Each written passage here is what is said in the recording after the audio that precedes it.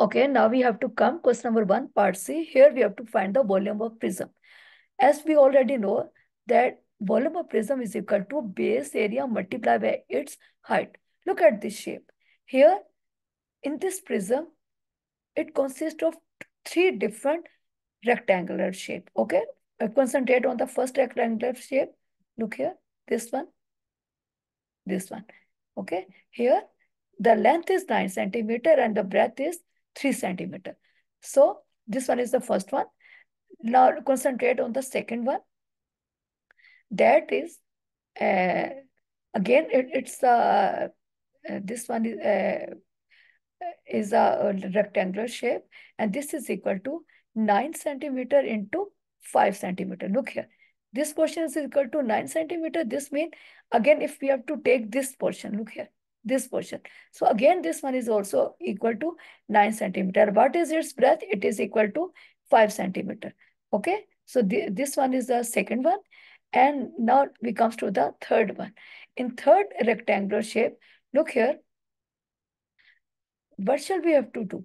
You know that the whole complete this portion is equal to 9 centimeter. And this one is equal to, look at this. This one is equal to 6 centimeter. If we have to subtract this 6 from this 9 centimeter, we will get 3 centimeter. Okay.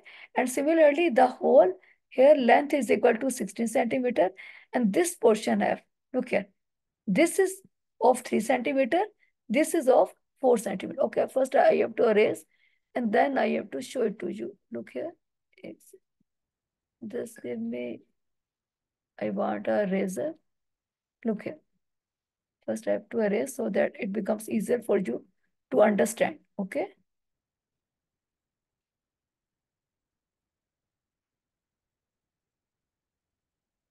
Now, look here.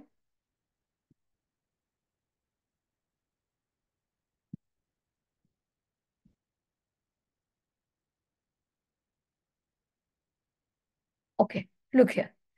This one is the first rectangle. Here, look here. What is its length? Its length is equal to 9 and its breadth is equal to 3. This is clear? Now look at this second rectangle, this one. Again, in this rectangle, its this side measurement is 9. Obviously, this side measurement is also equal to 9. So in this rectangle, because this prism has the base area of consists of 3 rectangle. The first one is 9 and the 3. The second one is again from this side to this side, it is equal to 9 and its breadth is of 5.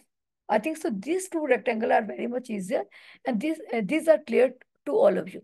Now we comes to the third one, which is very much important and which I want to describe you so that it's become easier for you to understand. Okay. So now we comes to the third one.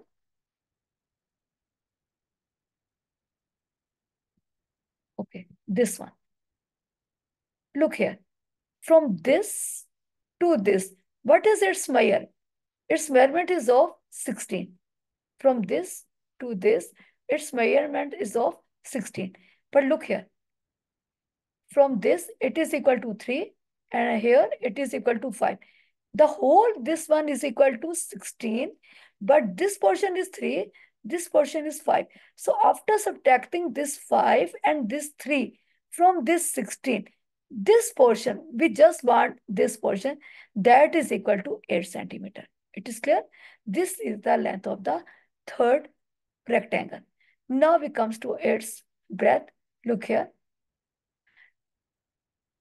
It's here, this one is of 9 centimeter and this portion is of 6 centimeter, this one. Okay, so when we have to subtract this 6 from this 9, we will get 3 centimeter. This means this rectangle,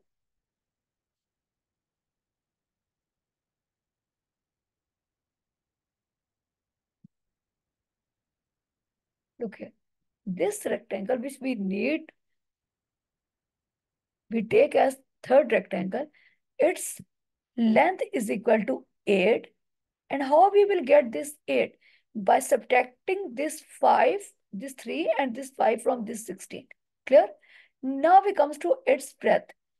This, the whole from this to this, it is equal to 9, but this portion is equal to 6. So from 9, we have to subtract this 6 and we will get the breadth of this rectangle, and that is equal to 3. This one is the third rectangle of this prism, because the base of this prism consists of 3 rectangles.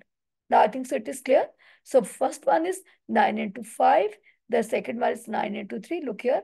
That's 9 into 5. Next, 9 into 3.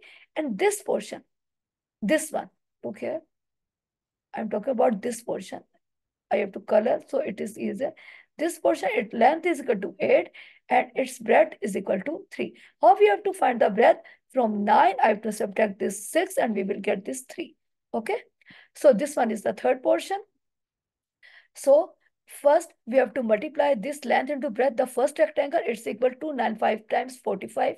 Then we have to multiply the area of this rectangle. 9 into 3, it's equal to 27. Now we comes to it.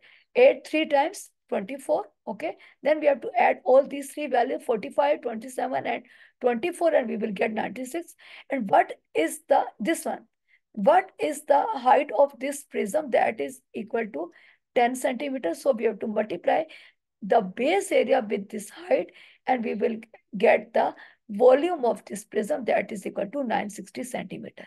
I think so it is clear to all of you. Okay. Then Allah Hafiz for today.